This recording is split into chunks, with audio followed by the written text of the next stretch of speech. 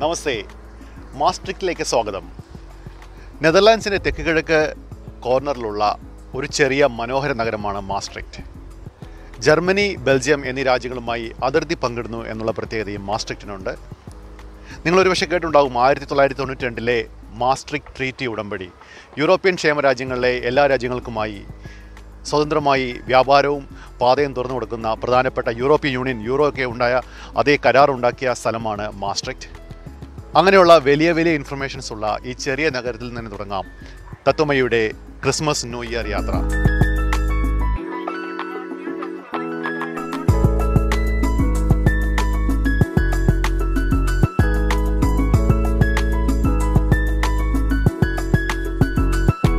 നെതർലാൻഡ്സിലെ ലിംബർഗ് പ്രവിശ്യയുടെ തലസ്ഥാനവും ഏറ്റവും വലിയ നഗരവുമാണ് മാസ്ട്രിക്റ്റ്.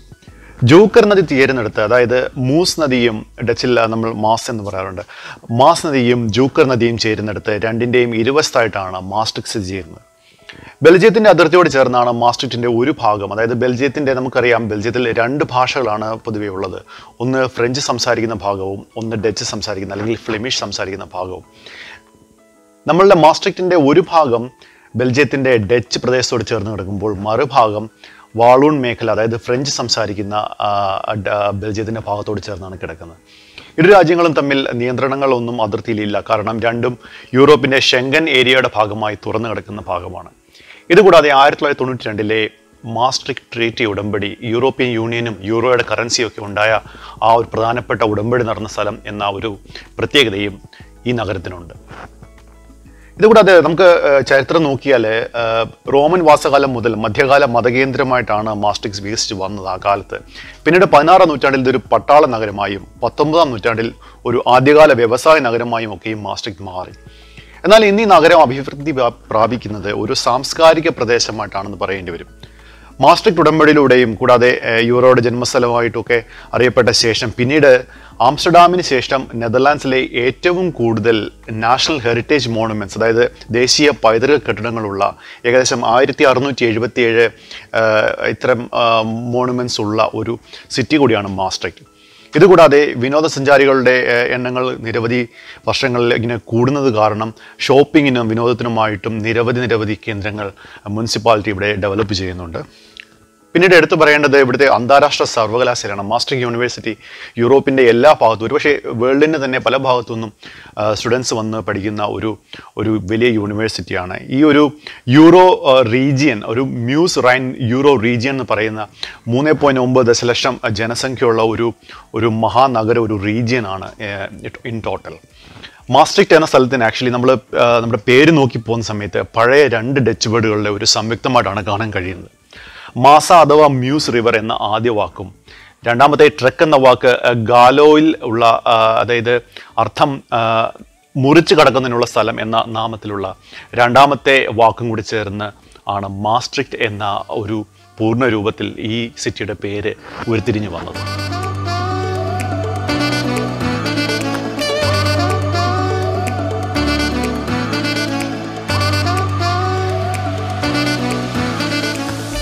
ിൽ കാണുന്നതാണ് സൺ ട്രെയിൻ. ഇത് പൂർണ്ണമായും സോളാർ ഉപയോഗിച്ചാണ് ഓടുന്നത്. നഗരത്തിൻ്റെ ഹൃദയഭാഗത്ത് കൂടി നിങ്ങൾക്ക് 50 മിനിറ്റ് യാത്ര ചെയ്ത് മുഴുവൻ സിറ്റിയും കാണാൻ വേണ്ടി ഈ സോളാർ ഉപയോഗിച്ച് ഓടുന്ന ഈ സൺ ട്രെയിൻ വഴി കാണാൻ കഴിയും.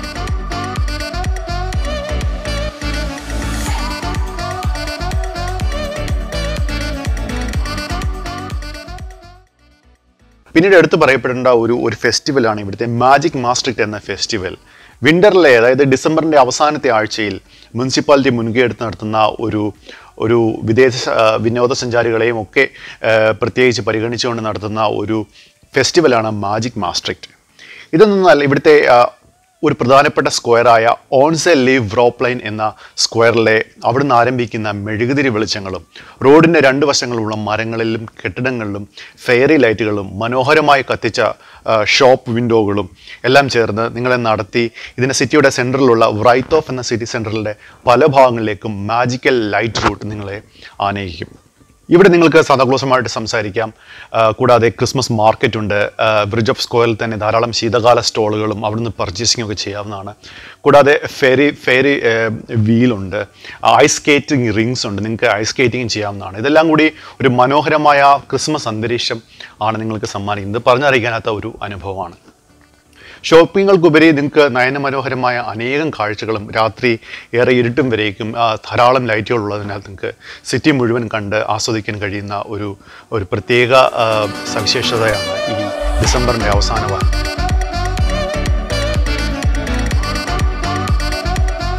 ഹിസ്റ്ററിയിലേക്ക് നോക്കിയാൽ നമുക്ക് രണ്ടാം ലോക മഹായുദ്ധത്തിന് ശേഷം ഈ നൂറ്റാണ്ടിൻ്റെ അവസാനത്തിൽ കളിമണ്ണും മറ്റ് സെറാമിക് വസ്തുക്കളൊക്കെ ഉപയോഗിച്ച് പാത്രങ്ങളൊക്കെ ഉണ്ടാക്കുന്ന ഒരു പരമ്പരാഗത ഒരുമായിട്ടുള്ള വ്യവസായങ്ങളായിരുന്നു മാസ്ട്രിക്റ്റിൽ ഉണ്ടായിരുന്നത്. എന്നാൽ പിന്നീട് ഇങ്ങോട്ട് വരുന്ന സമയത്ത് ഇത് കുറയുകയും നഗരത്തിൻ്റെ സമ്പദ് വ്യവസ്ഥ, സാമ്പത്തിക സേവനങ്ങൾ, അതായത് ഫിനാൻഷ്യൽ സർവീസസ്, പിന്നീട് ചില്ലറ വിൽപ്പന, അല്ലെങ്കിൽ ഹെൽത്ത് കെയർ, ആരോഗ്യം, ഹ്യൂമൻ സർവീസസ്, IT, പിന്നെ എഡ്യൂക്കേഷൻ, ഇങ്ങനെയുള്ള പല മേഖലകളിലേക്ക് നഗരത്തിൻ്റെ ആ ഒരു സമ്പദ് വ്യവസ്ഥ മാറി. നിരവധി യൂറോപ്യൻ സ്ഥാപനങ്ങൾ മാസ്ട്രിക്റ്റിൽ തങ്ങളുടെ ഹെഡ് ക്വാർട്ടേഴ്സും കണ്ടെത്തിയിട്ടുണ്ട്. പിന്നീട് 81-ലും 91-ലും ഒക്കെ യൂറോപ്യൻ കൗൺസിലുകൾ മാസ്ട്രിക്റ്റിൽ വെച്ച് നടന്നിട്ടുണ്ട്. 1988 മുതൽ ലോകത്തിലെ പ്രമുഖ കലാമേളയായി കണക്കാക്കുന്ന യൂറോപ്യൻ ഫൈൻ ആർട്സ് സമ്പന്നരായ നിരവധി കലാകാരന്മാരെ പ്രതിവർഷം സൃഷ്ടിക്കുകയും ഇവിടേക്ക് ആകർഷിക്കപ്പെടുകയും ചെയ്യുന്നുണ്ട്. ഇതുകൂടാതെ മുനിസിപ്പാലിറ്റി മുൻകൈ എടുത്ത് അടുത്ത കാലത്തായിട്ട് മയക്കുമരുന്ന് ഇടപാടിനെതിരെ മാസ്ട്രിക്റ്റ് നിരവധി പ്രചാരണ പരിപാടികൾ ആരംഭിച്ചിട്ടുണ്ട്. വളരെ നമുക്കറിയാം, ലിബറലായിട്ടുള്ള ഒരു ഡച്ച് നിയമനിർമ്മാണം മുതലെടുത്ത് വിദേശത്തു നിന്നും പല കേന്ദ്രങ്ങളും മയക്കുമരുന്ന് ചൂഷണം നടത്തുന്നതിനെ ഒരു പരിധിവരെ മാസ്ട്രിക്റ്റ് ഇങ്ങനെ തടയുന്നുണ്ട്. പ്രധാന റെയിൽവേ സ്റ്റേഷനും മോസെ ഫോറം ഷോപ്പിംഗ് സെൻറ്ററും ചുറ്റുമുള്ള നഗരങ്ങളും ചില ഷോപ്പിംഗ് സ്ട്രീറ്റുകൾ ഉൾപ്പെടെ 1990-ൽ നഗരം ഉൾപ്പെടെ അടിമുടി ഒന്ന് പുതുക്കി പണിഞ്ഞ് ഒരു പുതിയ ലുക്ക് നൽകാനും മുനിസിപ്പാലിറ്റിക്ക് കഴിഞ്ഞു.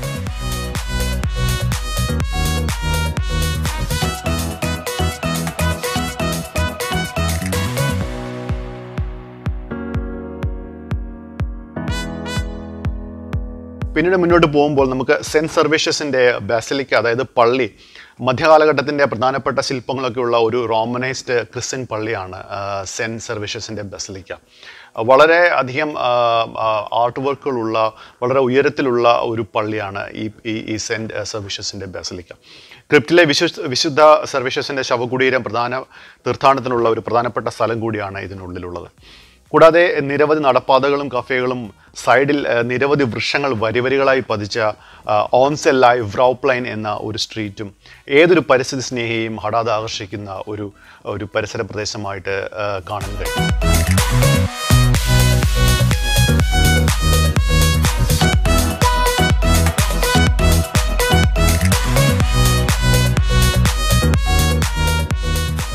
കാലാവസ്ഥയെപ്പറ്റി നോക്കുകയാണെങ്കിൽ നെതർലാൻഡ്സിൻ്റെ മറ്റു ഭാഗങ്ങളിലെ പോലെ തന്നെയുള്ള ഒരു ഓഷ്യാനിക് കാലാവസ്ഥയ്ക്ക് സമാനമായ ഒരു ടെമ്പറേച്ചറാണ് മാസ്ട്രിക്റ്റിൽ ഉള്ളത്. കനാലുകൾ നെതർലാൻഡ്സിലെ മറ്റു ഭാഗത്തെ അപേക്ഷിച്ച് കനാലുകൾ ഇല്ല എന്നിരുന്നാലും കുന്നുകൾക്കിടയിലുള്ള കൂടുതൽ ഉൾനാടൻ പ്രദേശമുള്ള കാരണമായിരിക്കണം വേനൽക്കാലത്ത് മറ്റ് ഭാഗങ്ങളെ അപേക്ഷിച്ച് കൂടുതൽ ചൂടുള്ളതായിട്ടാണ് കാണപ്പെടുന്നതാണ് മാസ്ട്രിക്റ്റ് നിവാസികൾ നമ്മളോട് പറഞ്ഞത്. വർഷത്തിലെ ഏതാനും ദിവസങ്ങൾ മാത്രമേ ഈ ഒരു വേരിയൻസ് കാണാനും പറ്റത്തുള്ളൂ. അതായത് ഈ വർഷം ഫോർ എക്സാമ്പിൾ ഉയർന്ന താപനില 2019 ജൂലൈ 25-നായിരുന്നു 39.6 ഡിഗ്രി സെൽഷ്യസ് ആയിരുന്നു മാസ്ട്രിക്റ്റിൽ രേഖപ്പെടുത്തിയ ഇതുവരെയുള്ള കഴിഞ്ഞ വർഷത്തെ ഏറ്റവും കൂടിയ താപനില. മാസ്ട്രിക്റ്റിൻ്റെ കാഴ്ചകളിലേക്ക് വന്നാൽ മൗസ് നദി തന്നെയാണ് ഒരു പ്രധാന ആകർഷണം. നിരവധി പാർക്കുകളും കൗതുകം തോന്നുന്ന ചില പാലങ്ങളും പ്രൊമേഡുകളും നദിക്കരയിൽ ഒക്കെ ഉണ്ട്. പിന്നീട് 13-ാം നൂറ്റാണ്ടിൽ സെന്റ് സെബാസ്ബർഗ് ആണ് നെതർലാൻഡ്സിലെ ഏറ്റവും പഴക്കം ചെന്ന പാലം. ഇതുകൂടാതെ പുതിയതായിട്ടുള്ള റെനെഗ്രിഷ് എന്ന ഒരു ആർക്കിടെക്റ്റ് രൂപകൽപ്പന ചെയ്ത നയനമനോഹരമായ ഹോഗെ ബ്രഗ്, അതായത് നമ്മൾ ട്രാൻസ്ലേറ്റ് ചെയ്യുകയാണെങ്കിൽ ഹൈ ബ്രിഡ്ജ് എന്ന അർത്ഥം വരുന്ന ഹോഗെ ബ്രിഡ്ജ് ആണ് വിദേശികളെ ആകർഷിക്കുന്ന ഒരു ആധുനിക കണ്ടംപററി നടപ്പാലം എന്ന് പറയാം. ഇതുകൂടാതെ സിറ്റിയുടെ ഉൾവശങ്ങളൊക്കെ നടന്നു കഴിഞ്ഞാൽ ഗ്രോട്ട് സ്ട്രാറ്റ്, ക്ലീൻ സ്റ്റാർട്ട് എന്നിവ ഉൾപ്പെടുന്ന കാൽനട യാത്രയ്ക്കുള്ള ഷോപ്പിംഗ് തെരുവുകളും വളരെ ഉയർന്ന നിലവാരമുള്ള ഷോപ്പിംഗ് സ്ട്രീറ്റുകളായ സ്റ്റോക്ക് സ്ട്രാറ്റ്, മാസ്ട്രിക്റ്റ്, സാമെഡ് സ്ട്രാറ്റ് എന്നിവയും നമുക്ക് കാണാൻ കഴിയും. നടന്നു പോകുമ്പോൾ ഒരു പ്രത്യേകത എന്ന് വെച്ച് കഴിഞ്ഞാൽ റോഡിൽ നമുക്ക് ഒരു ഫ്ലാറ്റ് സർഫസ് അല്ല, കൂടുതൽ ഭാഗത്തും ഉള്ളിലേക്ക് നടക്കുമ്പോൾ കല്ലുകൊണ്ടുള്ള ഒരു ബ്രിക്കിൻ്റെ ഒരു ഇഷ്ടികക്കട്ടയുടെ ആകൃതിയിലും വലുപ്പത്തിലുമുള്ള കരിങ്കല്ലുകളാണ് ഉപയോഗിച്ചിരിക്കുന്നത്. നടക്കുമ്പോൾ അതിൻ്റെ പ്രത്യേകത നമുക്ക് കാണാൻ കഴിയും. കൂടാതെ ധാരാളം കഫേകളും പബ്ബുകളും റെസ്റ്റോറൻറ്റുകളും ഒക്കെയുള്ള ബസ് സ്റ്റാൻഡിലെ പ്രധാനപ്പെട്ട 3 സ്ക്വയറുകളും നമുക്ക് വളരെ പ്രധാനപ്പെട്ട ഒരു കേന്ദ്രമായിട്ട് തോന്നി. പിന്നീട് എടുത്തു പറയാൻ മാസ്ട്രിക്റ്റിലെ ഏറ്റവും വലുതും അറിയപ്പെടുന്നതുമായ സ്ക്വയറാണ് ബ്രൈത്തോഫ്. ഇവിടെ എഗെയിൻ ധാരാളം റെസ്റ്റോറൻറ്റുകളും പബ്ബുകളും കൂടാതെ കാർണിവൽസും ഒക്കെ നടക്കുന്ന സ്ഥലമാണ്.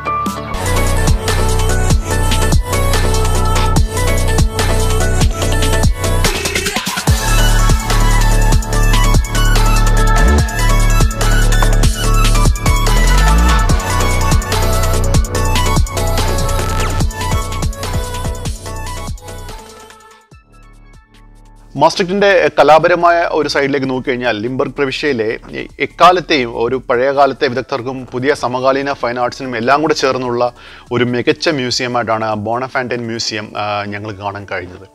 ഇതിൻ്റെ ശേഖരത്തിലെ മധ്യകാല ശില്പങ്ങളും ആദ്യകാല ഇറാനിയൻ പെയിൻറ്റിങ്ങും സദേൺ നെതർലാൻഡിഷ് പെയിൻറ്റിങ്ങും സമകാലീന കല അതായത് കണ്ടംപററി ആർട്ട് എന്നിവയെല്ലാം ഉൾക്കൊള്ളിച്ചുള്ള ഒരു വലിയ മ്യൂസിയമായിട്ടാണ് കാണാൻ കഴിഞ്ഞത്. 1951 മുതൽ 78 വരെ മ്യൂസിയം സ്ഥാപിച്ചിരുന്ന ഒരു മുൻ കോൺവെൻറ്റിൻ്റെ അതിൻ്റെ ഒരു ജനപ്രിയ നാമമായിരുന്നു ഫ്രഞ്ച് ബോൺസ് എൻഫെൻറ്റ് എന്ന്. അതിൻ്റെ ഒരു ലിറ്ററൽ മീനിങ് നമ്മൾ പറയുകയാണെങ്കിൽ നല്ല കുട്ടികൾ എന്നാണ് അതിൻ്റെ അർത്ഥം. അപ്പം അതിൽ നിന്ന് ഉരുത്തിരിഞ്ഞിട്ടാണ് ഈ മ്യൂസിയത്തിന് ബോൺഫാൻറ്റൈൻ മ്യൂസിയം എന്ന പേര് നൽകിയത്. പഴയകാല കലയും സമകാലീന കലയും എല്ലാം കൂടി ഒരു മേൽക്കൂരയിൽ സംയോജിച്ച് കാണുന്നത് അപൂർവമായിട്ടാണ്. അപ്പോൾ അതാണ് ഇതിനെ ഒരു വ്യത്യസ്തമാക്കുന്ന ഒരു ഫാക്ടർ. പിന്നെ ഓൾ മാസ്റ്റേഴ്സ് മ്യൂസിയത്തിൻ്റെ 1ാം നിലയിലാണ് സ്ഥിതി ചെയ്യുന്നത്. ഓൾ മാസ്റ്റേഴ്സ് എന്ന് പറയുന്ന ഒരു സെക്ഷനിൽ ആദ്യകാല ഇറ്റാലിയൻ, ഫ്ലെമിഷ്, ഡച്ച് പെയിൻറ്റിങ്ങുകളുടെ ഹൈലൈറ്റുകളുണ്ട്. ഇതേകൂടാതെ തന്നെ 2ാമത്തെ നിലയിൽ മധ്യകാല ശില്പകലയുടെ വിപുലകരമായ ശേഖരവും, പിന്നെ 3ാം 4ാം നിലയിലേക്ക് കടക്കുമ്പോൾ American minimalism, Italian artist പൊവേറ, concept art എന്നിങ്ങനെ നിരവധി ആർട്ടിസ്റ്റിക്കായിട്ടുള്ള കാര്യങ്ങളും നമുക്ക് കാണാൻ കഴിയുന്നു. കൂടാതെ താൽക്കാലികമായിട്ടുള്ള എക്സിബിഷനുകൾക്കും ചെറിയ സ്പേസുകൾ 2ാമത്തെ 3ാമത്തെ നിലയിൽ ഈ ബോണഫാൻറ്റൈൻ മ്യൂസിയത്തിൽ ഉണ്ട്. നഗരത്തിൻ്റെ മാർക്കറ്റ് സ്ക്വയറാണ് അവസാനമായി നമ്മൾ കണ്ട ഒരു കവല എന്ന് പറയാൻ. അതായത് മാർക്കറ്റ് എന്നാണ് ഇതിൻ്റെ തന്നെ പേര്. 2006-7 സമയത്ത് ഇത് പൂർണ്ണമായും നവീകരിച്ചു.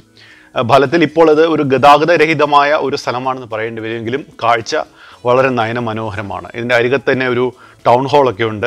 അത് മുനിസിപ്പാലിറ്റിയാണ് റൺ ചെയ്യുന്നത്. 17ാം നൂറ്റാണ്ടിൽ പീറ്റർ പോസ്റ്റ് നിർമ്മിച്ചതും ഡച്ച് ബറോക്ക് വാസ്തുവിദ്യയുടെ ഒരു സവിശേഷ പ്രത്യേകതയായിട്ടാണ് ഈ അരികത്തുള്ള ടൗൺ ഹാൾ നമുക്ക് കാണാൻ കഴിയും.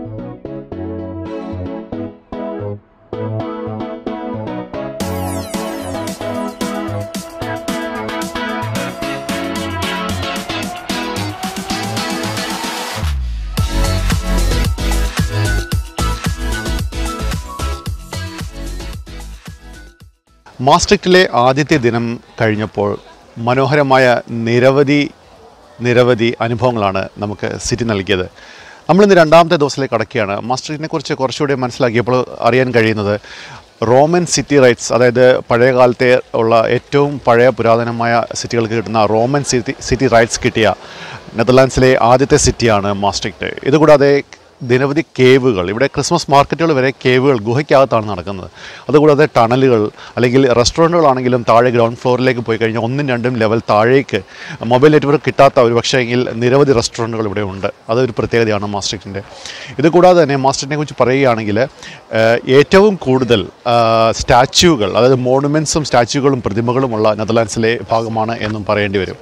നമുക്ക് നോക്കാം 2ാം ദിവസത്തിലേക്ക് കടക്കുമ്പോൾ ഇനി എന്താണ് കാണാനുള്ളത്. ക്രിസ്മസിൻ്റെയും ന്യൂ ഇയറിൻ്റെയും പുതിയ വിശേഷങ്ങളിലേക്ക് നമുക്ക് മാസ്ട്രിക്റ്റിൻ്റെ ഉള്ളറകളിലേക്ക് കടക്കാം.